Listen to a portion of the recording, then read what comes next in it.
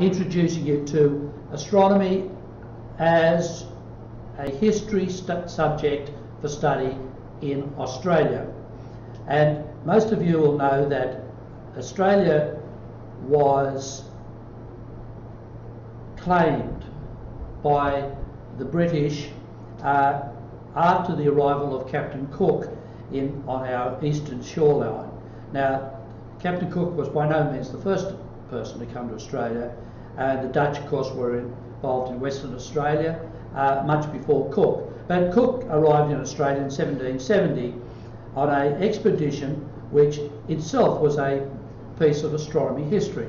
Cook was commissioned by the Royal Society in London to go to the Pacific with a small boat and some scientists to observe the transit of Venus in 1769. And at that time, that was considered one of the major scientific projects of the time. It was to determine something extremely fundamental, that is how far away the sun is, or at least how far away the Earth is from the sun, or what we nowadays call the astronomical unit. Up to that stage, we knew the ratio of the planets, Mercury, Venus, Earth, etc. We knew the ratio of their orbital size, but we didn't have a yardstick for that. So Cook was involved in the transit of Venus in 1769. After he finished in Tahiti, he came to Australia, and claimed the east coast of Australia for the Crown. In 1788, Australia's first white permanent settlers arrived in what we now call the First Fleet.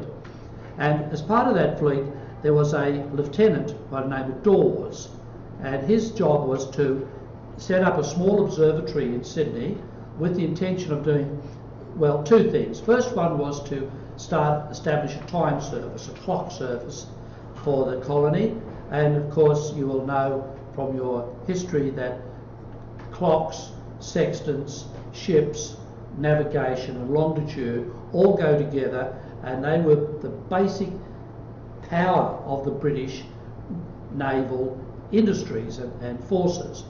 So getting a time service set up in Australia was a very, very, very important thing. So Dawes was given the job of doing that. But he was also trained at Greenwich Observatory, and he had a couple of other objectives, and that was to find some comets, for example. He also, a very interesting character,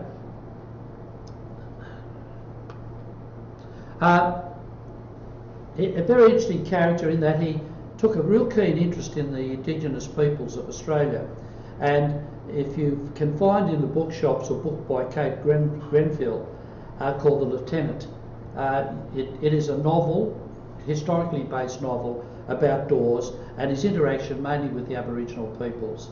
He was one of the first white man, if you like, to study the Aboriginal language and to try and come to grips with that. Okay, the observatory there was only there for a few years. In fact, Dawes left Australia. As I understand it, he was given a command by the governor at the time to execute effectively some Aboriginal peoples, and I believe he did do that. He actually organised the executions, but he did not feel comfortable with it at all, and he left the colony. Okay, so the colony obviously then needed a much more permanent astronomical facility, and the governor, second governor sent to Australia for governing the colony was Brisbane. Now, Brisbane was in fact an amateur astronomer, and he already had built an observatory in Scotland. So as well as being a naval man and a man of governance, he was also an amateur astronomer. So when he came to Australia, he built a small observatory in the grounds of what is now called Government House in Parramatta. That building has long since gone, and what's left there now is, I'll come to that, but is not very much. but the at that observatory he had employed two professional astronomers. I say that very carefully. Certainly one of them went on to become a very famous professional astronomer, and the other one was probably, well, it has an interesting history as well. So let's come back to that. So the observatory had several telescopes. The small one was roughly a 3-inch aperture refracting telescope, which was used just for general astronomical observations. And there were there was a transit circle and a thing called a mural circle. What happened was that interesting. I'll come to that too. Okay, so now at the park in Parramatta, there are now only 2 stones remaining of the observatory. Now, before you all start to laugh, that is actually me.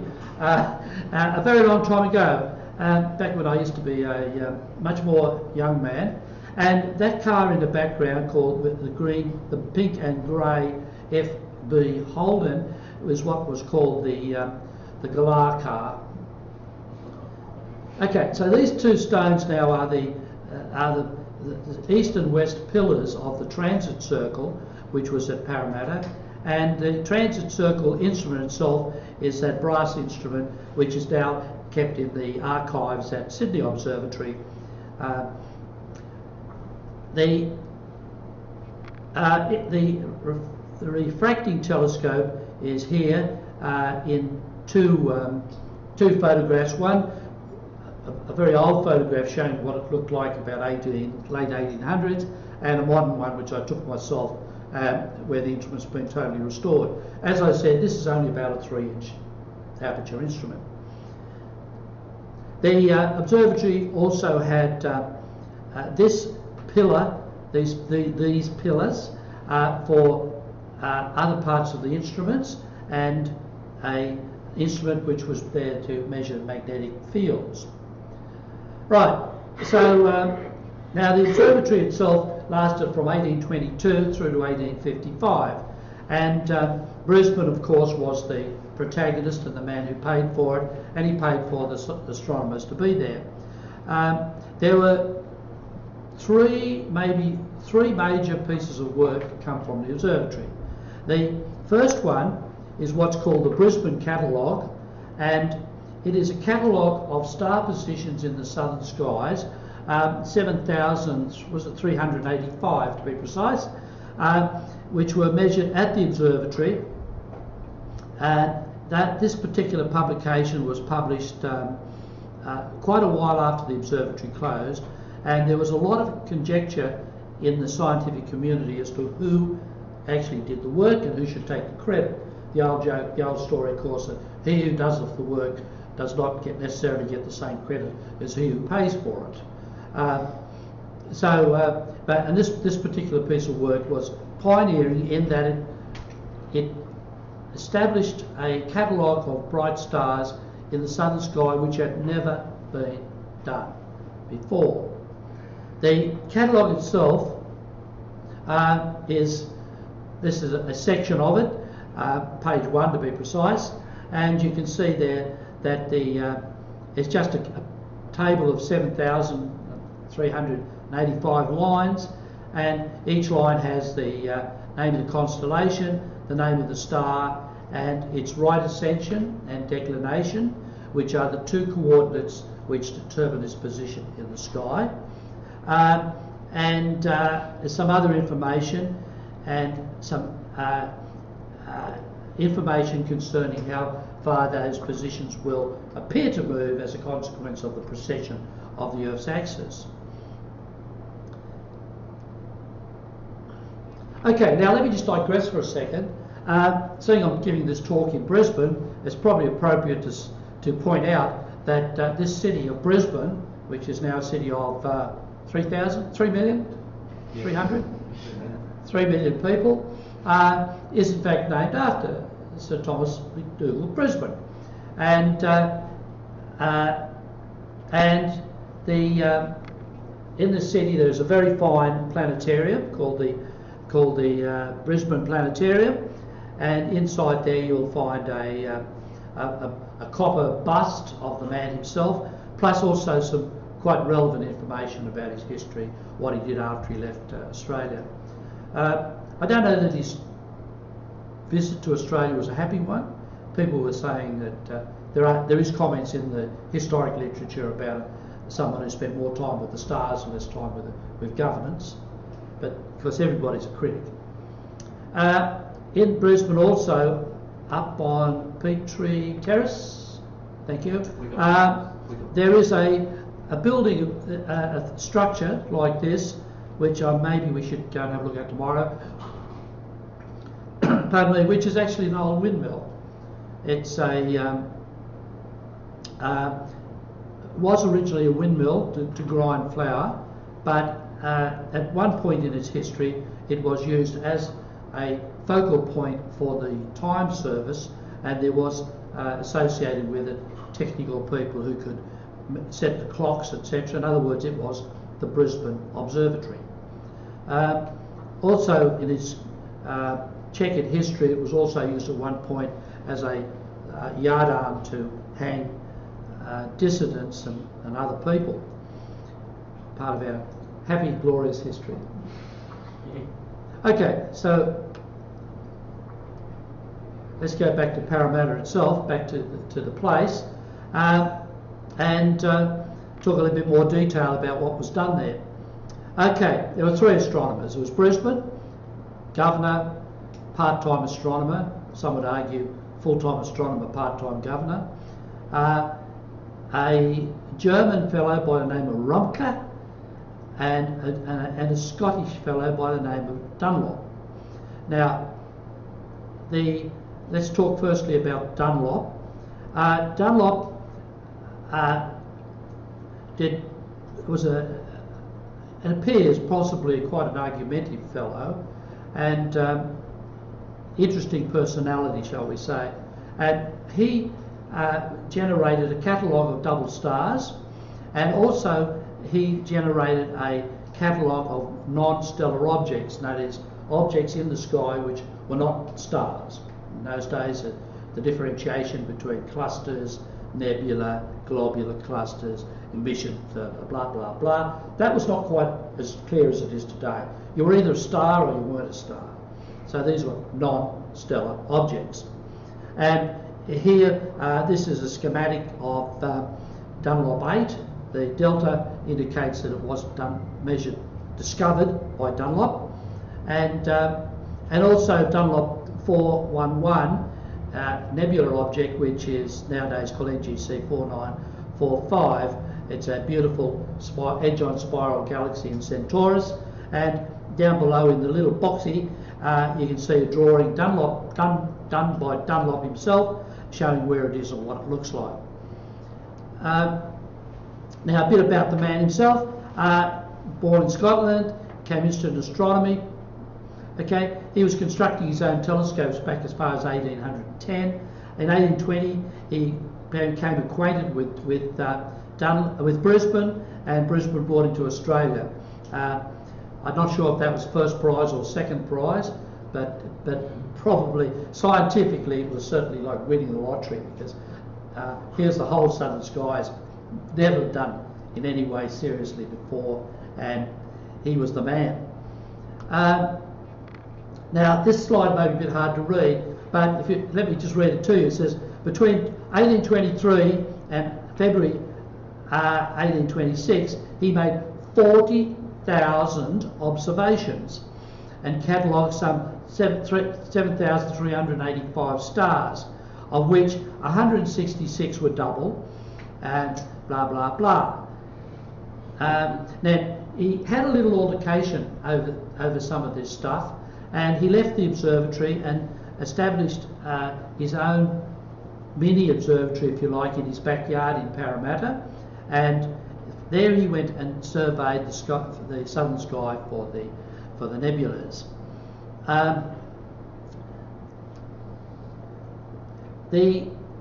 His work was really considered to be absolutely brilliant until until in the 1830s, a well-established gentleman astronomer from the UK by the name of John Herschel, he was the son of the fellow who discovered the planet Uranus, went to South Africa, Cape Town to be precise, and undertook his own survey of the southern sky. And the situation was that he believed that he could not reconcile his own observations with those of Dunlop for the nebular objects.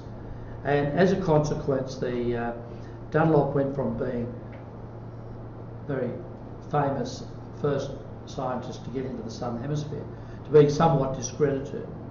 And in passing, as a digression, I had a student do a PhD a few years ago on this very subject, where we took modern observations and Dunlop's observations and Herschel's observations and reconciled them. We did actually discover quite a few flaws in the Dunlop's observations, one of which appeared that he had a rather poor quality clock.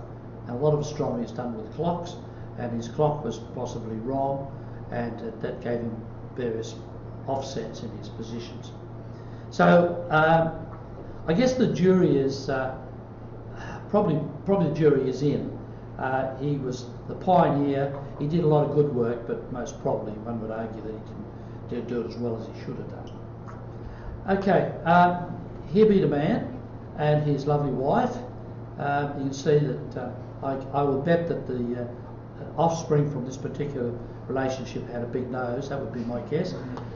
Okay, now I referred to my graduate student who did this work, and you'll see here a copy of the Sky and Telescope magazine, a very famous astronomy magazine from a few years back, and you see the gems of the southern hemisphere cover page story, and that cover page story is in fact about Dunlop's catalogue.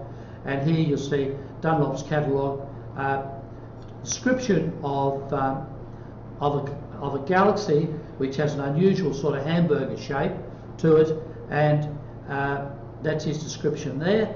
And if I go to the next slide, I've simply taken that drawing, turned it through the right appropriate angle, and you can see immediately that it is in fact the cover of the magazine. So the cover photograph of the magazine is a well-known galaxy called NGC 5128 in the southern hemisphere. It is also a source of very powerful radio emission. It is the closest and most powerful radio galaxy, and called Centaurus A. So here's Dunlop's drawing, and here's the cover of Sky and Telescope magazine. And once I've shown you what the linkage, I'm sure it's pretty obvious what's going on. Okay, right, astronomer number 2. His name was Römke. Römke was German. He was involved in the star catalogue work and in the double star work. A bit of a one-page biology, one-page bio. He came to Australia. You can read for yourself. Now, he left the observatory in 1822. He had a falling out with Brisbane, and this was in fact due to the fact that he was Germanic, probably a little bit Asperger's, shall I say, and he didn't like the idea that Brisbane was going to take all the credit for the hard work that he put in night after night. So he left. He was the first one to hold the title of a government astronomer in Australia, and but he eventually got dismissed, and he went back to Germany, where he became the director of the Hamburg Sternwarte, which was a brand new observatory which was built in Hamburg, and from 1833 to 1857. So he was by no means a slouch. He was probably a very good guy, and just that they had this falling out about who did the work, who got the credit, etc. And you put probably a very austere, somewhat rigid German type personality with a Scotchman who was reputed to have put the dogs on some person in Parramatta and threw the mayor off the boat. And you put these two personalities together with a Scottish governor who had plenty of money, and you can see almost immediately why it was such a great success.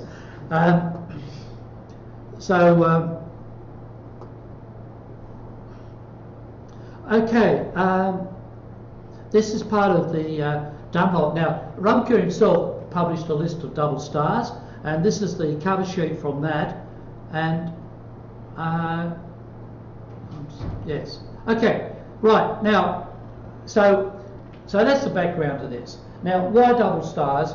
You have to remember that we're talking here about the early part of the 1800s, and if you look at what was happening in science about that time,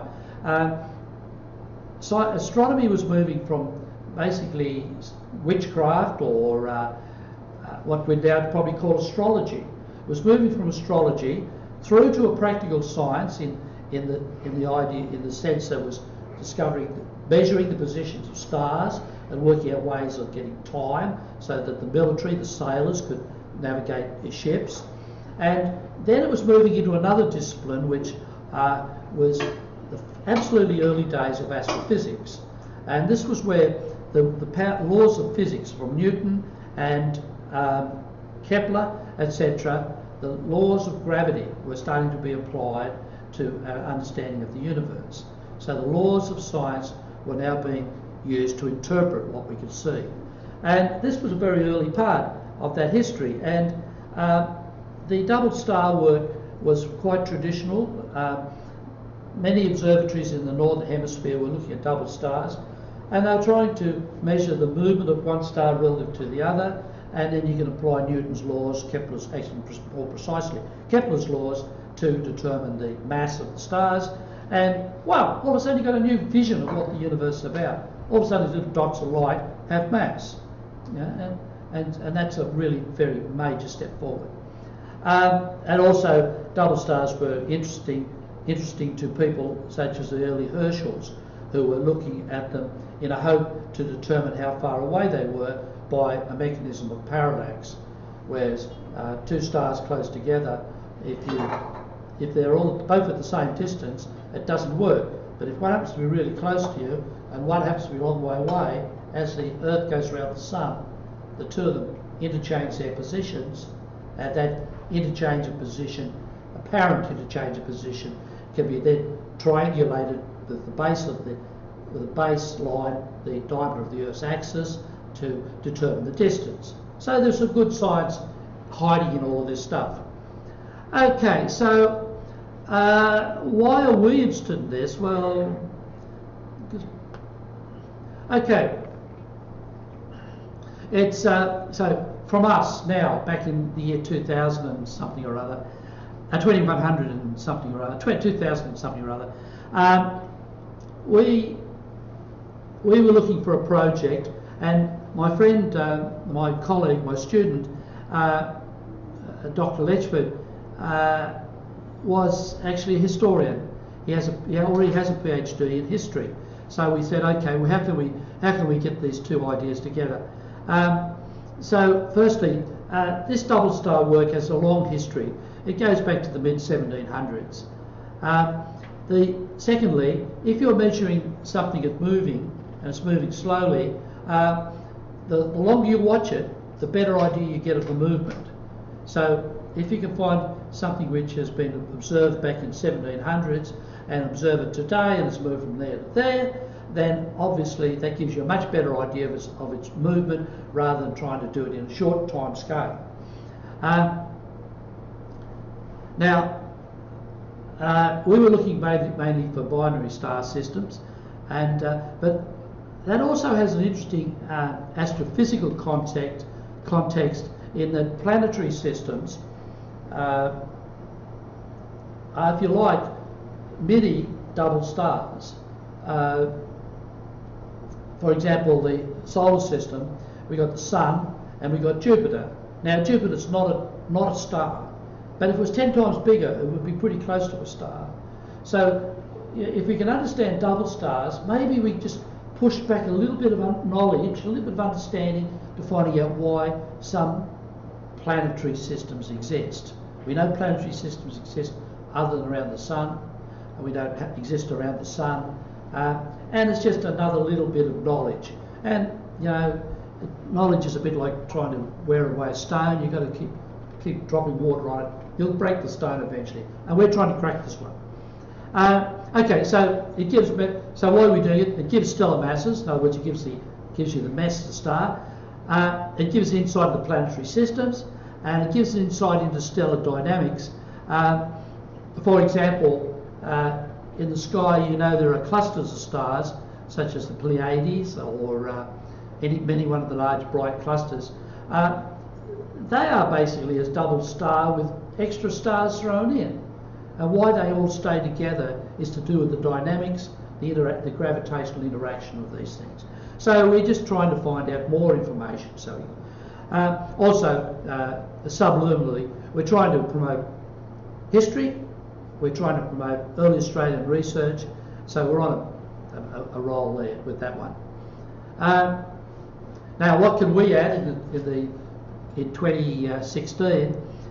What can we add? Well, we can observe these stars ourselves and add extra data points to the data sets that already exist. We can possibly go back and retro-think some of the early observations which were made 200 years ago. Go back and see how they were made and see if we can improve them. And we can also, and if not, we can also at least understand the accuracy of those earlier observations. Retrospective understanding, it's nothing like it. It's 20/20 vision used scientifically. So we go back and look at the early data and work out how accurate that is, and then we can put that back into our modern concepts. We also hope to be able to compute new orbital parameters for these stars based on a modern sophisticated technique. At the risk of digressing slightly, my colleague is now working on a power-based, full power-based supercomputing technique of working out orbits by basically Monte Carlo simulations, optimising or minimising the uncertainties in the computations. So that's what he's working on even as I speak. Okay, so right, an example. Here's an example. This one is number one in Römke's catalogue. This Römke, the German fellow, this is number one in his catalogue. I could have used any number. One seemed a good place to start. This is what it looks like, and this is a deep photograph taken by it comes off the web, but originally I suspect was taken by the UK Schmidt telescope at Siding Spring Observatory and digitalised and placed on the web. And you can see, surprisingly, two stars. Also, when you look at that, can you see why double stars fascinate people? Because if you look at that picture, it's bleedingly obvious that there's something unusual going on. Why would you get two stars that bright, that close together? That cannot be a random event. That's got to be something which comes about because of something which is not random. And we know what it is, of course. It's gravity pulling the two stars. Okay, so now we go back at the historic data and have a look. These two graphs are the movement with time of the angle between the two stars. I will come back to this actually on a few more slides, but quickly, the science consists of measuring the position of one star in the sky with respect to the other. Pick the brightest star, we call that the primary, and the other one's called the secondary. How about that? It's clever stuff, isn't it? Okay, so we're measuring the angle of the secondary with respect to the primary. And here you can see the data. Vertical axis, that angle is measured in units of degrees, and you can see on the horizontal axis date. And you can see that there's a dotted line which represents a slow trend towards a a larger angle as time goes by. The bottom graph, however, is the spread of those dots, the spread of that data about that line of best fit. Now, what we're aiming here to do is to find if that line of best fit is a straight line or whether it's a curve. See, if these things are in orbit, if one's in orbit around the other, you'd expect as the star moves, you expect it to curve. You wouldn't expect it to go in a straight line. So by taking the first guess is a straight line, take a straight line, then you look at what we call the residuals, how the data spreads around that first guess. And in the residuals you can see that, to be honest with you, there's no evidence of any curvature. Okay, you also notice that the spread, that in other words the ups and downness of the data gets smaller as we go to more modern observations. Why? Well, back in the 1820s, the techniques, the instrumentation was smaller. The integrity of the astronomer was almost certainly as good as he is today. They are today. But in this case, this was Rumpke. He was using a very small, by modern day standards, Mickey Mouse telescope. And so the quality of his data is not as good. Okay, up the other end, these dots up this end would probably be done with some sort of CCD imaging, in other words, a digital camera, which allows software that will allow fitting of the images, etc., and eliminate a whole lot of personal biases, etc. So the quality of the data historically has got better. And that's one of the things we wanted to get from this project. Okay, but it's not just the angle that's important, it's the distance between the two stars. And again, you see we have the same effect. The top one gives you the separation between the two stars, measured as a small angle from one star to the next. And that angle is a fraction of a fraction of a fraction of a degree. Now, the first fraction of a degree is called an arc minute, and there are 60 of those. And then the sub-fraction of the arc minute is called an arc second, and there are 60 of those. So each one of these units going on the vertical axis is 1/3600th of a degree. Bottom graph shows you again that there's no real evidence for any curvature, so this is not looking good. But again, you see that the numbers are getting tighter as we go forward historically. And the third one also comes from the literature. It's a sort of a throwaway piece of information. Top graph gives you the magnitude or the brightness of the primary star as measured in those particular dates. The bottom one gives you the magnitude or brightness of the secondary star, and the third graph gives you the difference between the two. What are we doing? Why are we doing this? It's throwaway information, but you never know. We might find something interesting about these stars in that one of them might be a variable, that was vary its brightness. Okay, so where's all this leading? Here you ask. This is leading now to the determination of the orbit of the double star. This one comes from the literature, and this is a well-known double star. It's called Alpha Centauri, and it is one of the famous double star, one of the brightest stars in the sky. Certainly the closest system in the sky, and one of the most powerfully studied.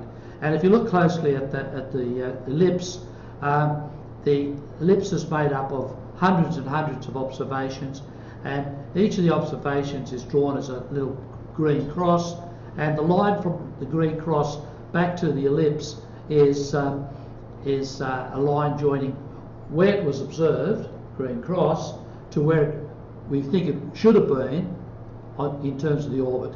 So you can see the length of the green line is a measure, if you like, of the accuracy of the particular observation. Okay, so now that we've got these observations, what do we do with those? We work out what's called the Campbell elements. and they are the period,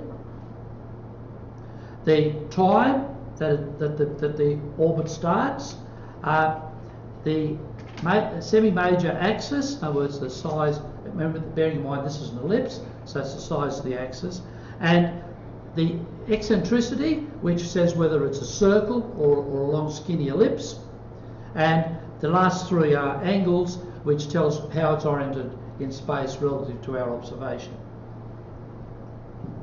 Okay, so you say, well, that's all there is, that's alpha cent. It's been measured hundreds of times over orbit's 70 odd years, so it's been measured many times.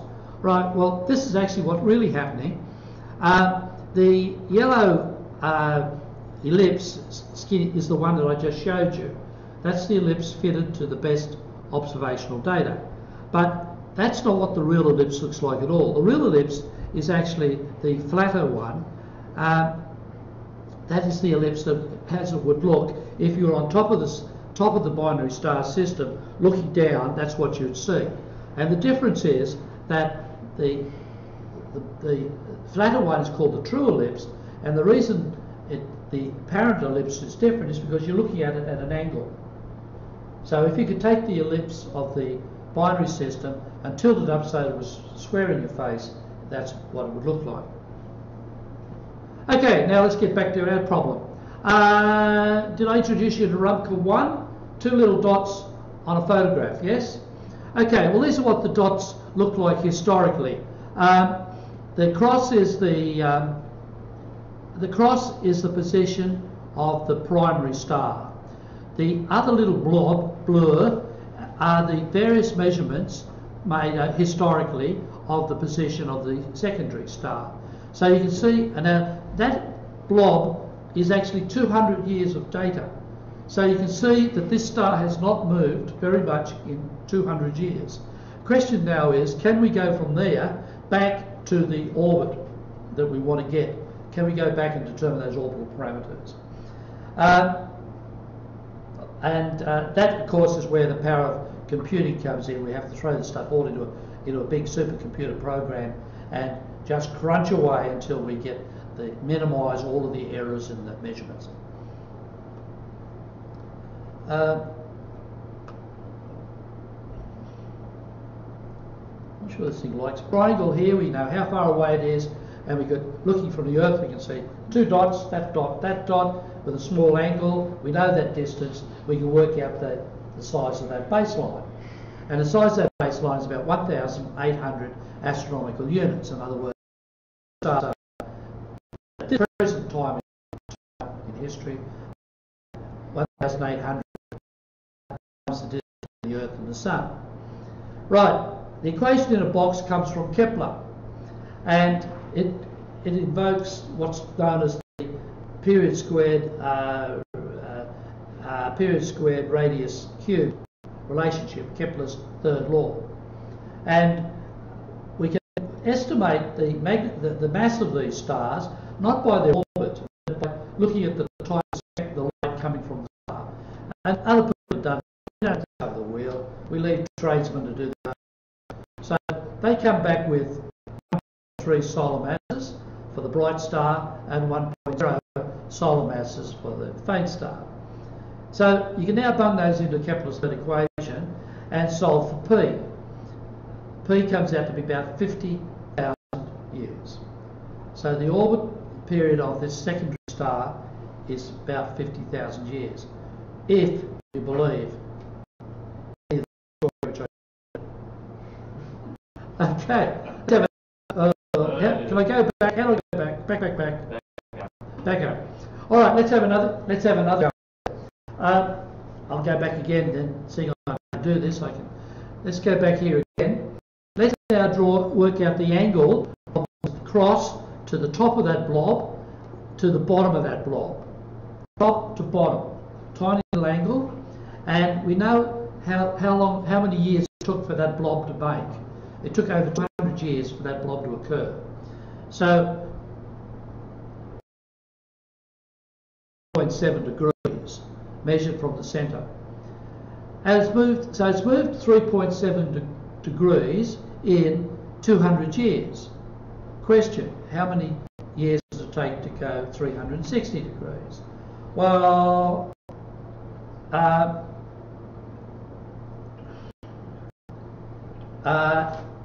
yes, that's one way to do it, and the answer is 20,000 years.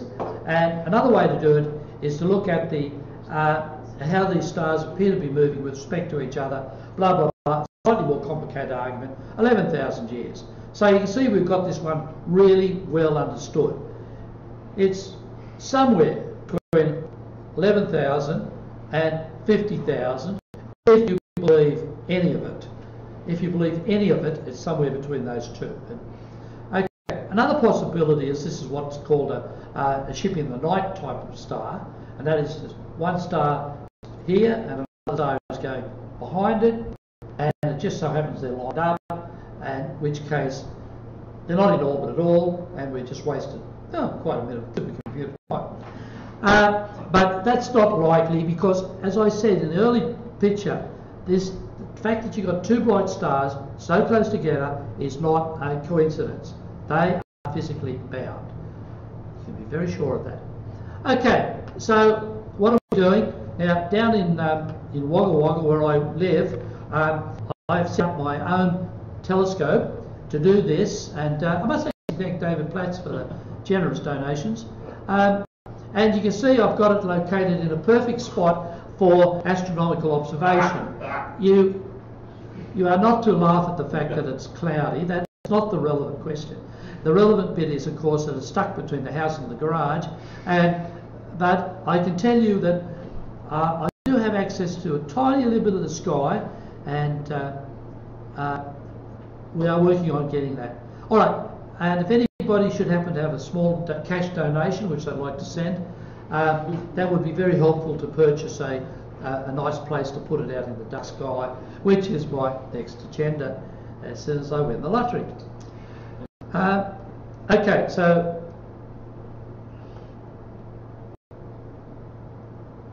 all right, so here we go, measuring stars. This is the two, down the bottom here is what we're actually measuring.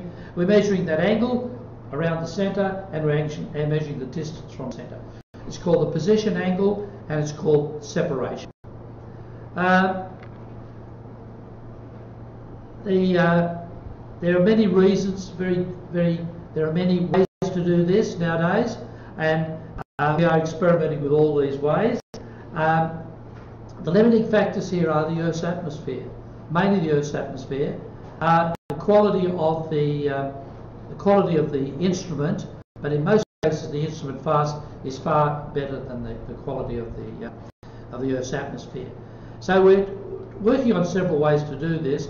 We have done some direct imaging with CCD camera. We've done some what is called lucky imaging, and we're now working towards building a speckle interferometer, which is of course the way it should have been done in the first place. I'll just go and skip that. Oh no, I'm not going to skip that. Now, as part of this process, we have done some secondary experiments to see how accurately we can do this. And here's the results.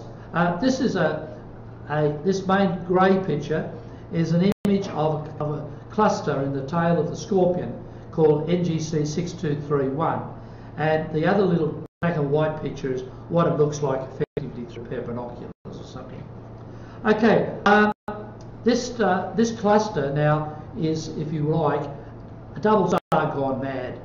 There's stars everywhere, so we can measure the distance between each of these stars, assume each pair is a double, and work out some sort of precision as to the technique.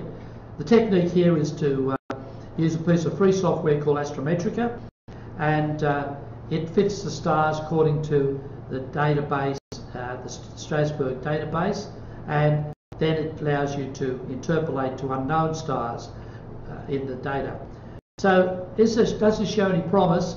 Well, here is the comparison double star, one star to the other, and the accuracy now that we can obtain here is 49 milliarc seconds in the data set. So it means that with this little telescope in our backyard, we should be able to be competitive against all comers, with the exception perhaps of interferometers or spectral interferometers. But just in terms of using a small telescope, backyard, CCD imaging, I believe we're actually very competitive.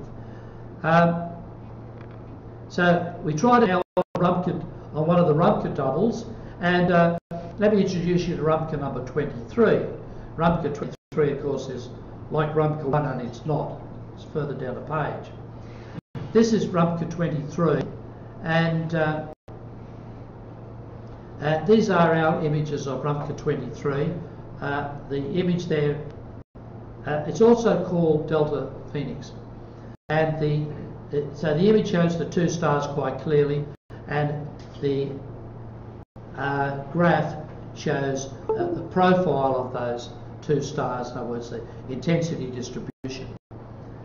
What we also can do with that data is we can take a slice through the data, which I think we had to talk about this morning, and that slice gives us a profile of what the two star images look like, and then we can measure how wide those star images are, and this gives us a measure of what we call the scene, the stability of the Earth's atmosphere, of about 1.4 arc seconds. The separation on that double is 3.801 arc seconds, plus or minus 18 milliarc seconds. That's our first attempt. The second attempt is to go to a thing called lucky imaging. Lucky imaging is where you take a very large number of video frames, and you then sort through them. You take maybe 1,000 or more video frames. You sort through them in software to pick out the very best. You then add the very best on top of each other, and that way you get effectively eliminate the effect of the Earth's atmosphere. This image was taken with a 12-inch telescope by a colleague of ours. It's the same star, and you can see immediately that the image quality is better. You can see immediately the image quality is poorer. It's sharper, but you see how the image trails off to one side. This tells me that the optics in his telescope are not good.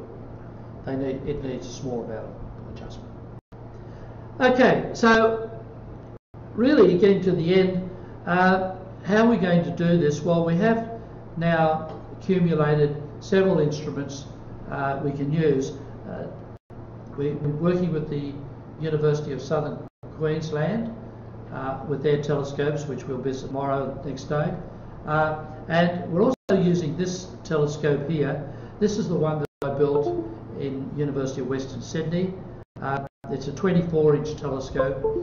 That's it in the background. It's just undergone a rebuild. And the gentleman in the foreground is, his name is Professor Miroslav Filipovic. He was my graduate student many, many years ago. He's now grown up to be a real man. And the little thing next to him is his son, who I've been told is going to be a great footballer one day.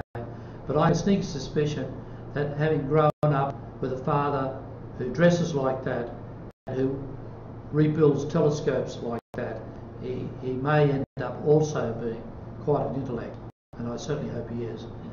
Okay, now can I just finish this by asking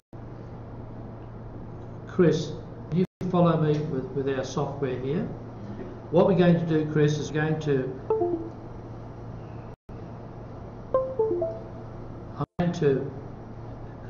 what I want you to do is I want you to go to my folder, load reader.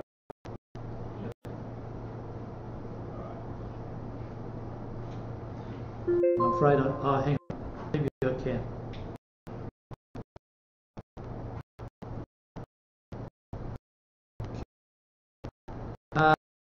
Okay. Hello? Okay. French. I forgot the term. It is a software for the analysis of stars, and I'm personally absolutely thankful for it. Hello.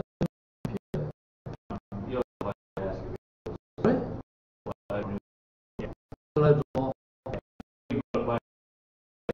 Gee, that must be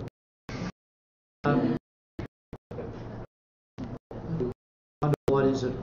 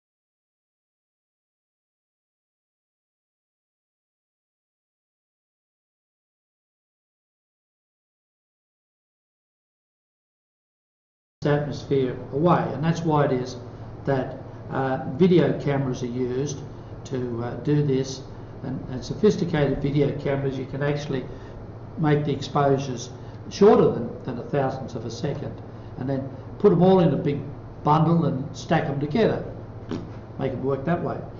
This is done with a Nikon camera, and I have no control over the exposure time. I think it's something like about a 30th of a second, which is 30 milliseconds, and that's probably 30 times too long to do this properly. The trick, of course, is that if you do if you try to do this on bright stars, you can get away with it. If you want to do it on the sun, hey, there's no problem. Too much light. If you want to do it on faint stars, of course, what happens is there's not enough light inside that exposure, not enough light coming to the camera in a thousandth of a second. There's just not enough photons. Okay, so one technique to do that is to put an image intensifier into the system, which will intensify every photon that comes, make the photons brighter, if you like, and that helps. And that's the way we hope to go with this project.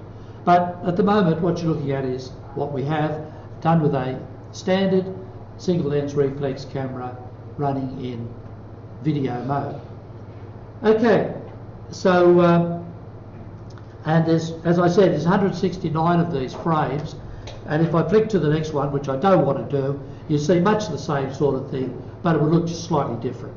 Okay, so now I'm going to try and sort these images to get the better ones. Okay? Now there are three ways to do this. I'm after the best ones. The first one is to just simply sort them in terms of the brightest. Now the images which have got the brightest star in them are the ones which are going to be the sharpest, because in every exposure you only end up with the same amount of light.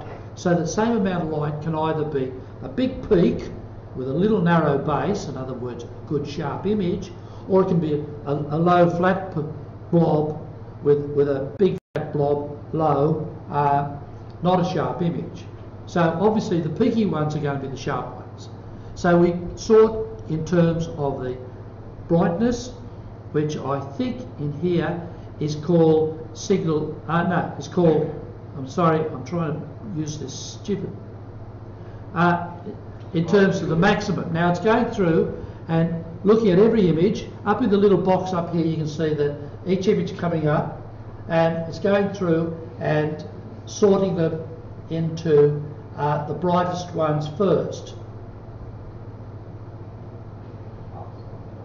Done. Okay, what it's found is that frame number 84 was in fact the one which had the best sharp image, and the one down the bottom, whatever that is, that was the worst. Now, an alternative to that is to look at what's called the signal to noise. Now, that probably needs to be understood by the person who wrote the software, but the word noise is a term we use to describe unwanted artifacts in the data, and the signal is basically the artifact, the thing we want. So if you take a ratio of the thing you want and the thing you don't want, you get the signal to noise, and then you optimise that, so you take the one that's got the best signal and the poorest noise, and you sort them again. And this time you'll see that frame number 88 wins out. So there's two different ways of doing it. You get two different answers. All right, the third way is the good old-fashioned way, which is really good for a young person to do. Not me, I'm too old for this. It's called a visual inspection. And what it's doing now is it's going to make for me 169 thumbnails eventually. It makes 169 thumbnails, and I can go through manually now, look at each one and say, that's good, don't like that one, that's good, don't like that one, and I can now reject the poor ones, and as a consequence I can improve the quality, overall quality of the final product. Okay, so let's not do that. Let's not do that. I'm not going to live long enough to do everything that way. So what we have now is the sorted in terms of signal to noise. Right, now we want to ask the question, do we want to use all of them or not? How many? Well, that's up to me. So I don't know. My experience has shown that most of them are actually work very well. You don't have to really reject any. But why don't I just say, no, let's be a bit ruthless about all this, and I'm only going to use half. I'm going to use the best 50%, right? So if I now flash down here, dear, I'd really give a fortune, give my kingdom for a mouse. A mouse, my kingdom for a mouse. You see now that I've accepted with a tick the first half of those, and the other ones have been rejected based on the signal to noise. Okay, so now we're going to say, well, that's all fun, Graeme. Is there anything else you want to do? And the answer is yes, I do. What I'm going to do now is I'm going to add them all together. And you'll see down here there is a thing called an alignment box, and the alignment box has drawn a box around the stars, and I can actually set the size of that box if I want. I'm not going to worry about that because at the moment it's set to a default, and the default looks good to me. Okay, okie dokie. Right, now it's going through and taking all those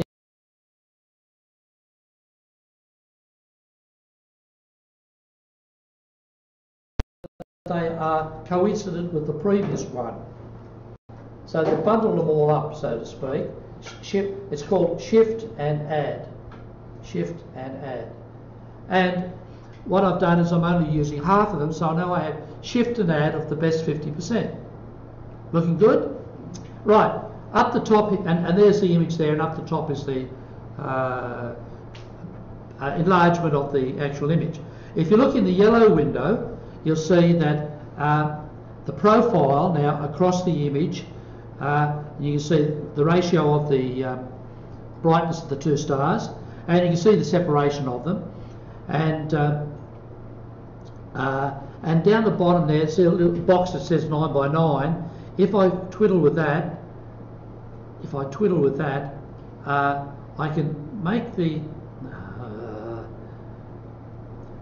the box get bigger around the star. So now I can say, I can now squeeze that box down. I don't want to make it bigger, I want to make it smaller. So I'll squeeze that box down. So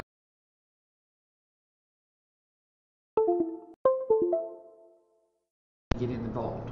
Okay, over to here, I'm going to call that component A. Click. Back to here.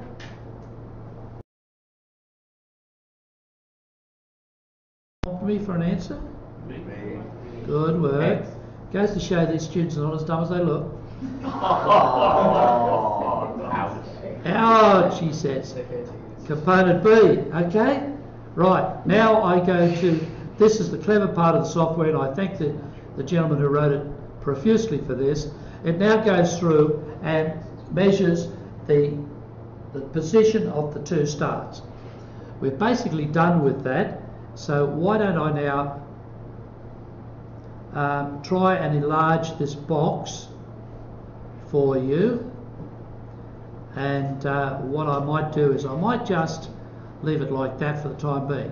Okay, now this, for each image of the 169 divided by 2 images, I'm given the position of the centre of that star, of star A, measured here to 3 significant figures in terms of the pixels. So it's fitted the pixel to be 64.09095 pixels in the X direction, and and the Y direction to be 64.092 pixels, and then it gives the intensity, which is the number of photoelectrons inside that star image, as being 500 and something or other. And I probably should expand this out to see more significant figures. Then star B, I got X and Y for star B, the intensity of star B. Yes? Okay, so both stars have been fitted for position, X and Y, and for brightness, bright intensity.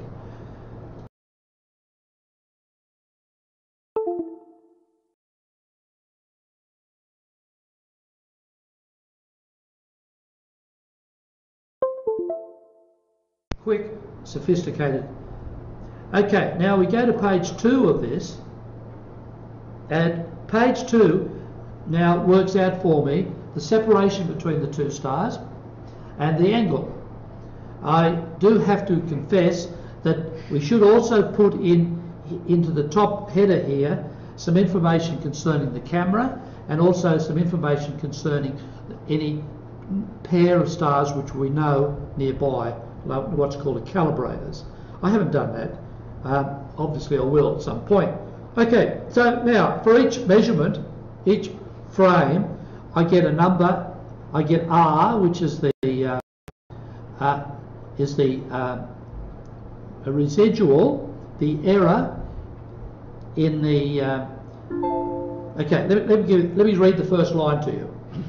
First line, theta, the angle between the two stars, 345 degrees. Oh, sorry, 300 degrees, 0.45. 300.45 degrees. The separation between the two, 4.818 pixels. Now, that number, those two numbers, when calibrated against a standard set, which we can load into the top boxes, will give me the answer in degrees and arc seconds on the sky. The two things I'm after, right? I'm not really after the intensity. Okay, then it gives me a jumping one column. Next one is the uncertainty in that measurement. So for theta, so what it's saying really is this is 300.45 degrees plus or minus 0.14, and the angle, the separation is 4.818 pixels plus or minus 0.045. Right, now those they are coloured. Green means good, right? Blue means she's cool, man, and red means don't touch that. Okay, so what I can now do is I go up here to sort, and I do, let's sort the angle first. Oh, hang on, am I supposed to do something here?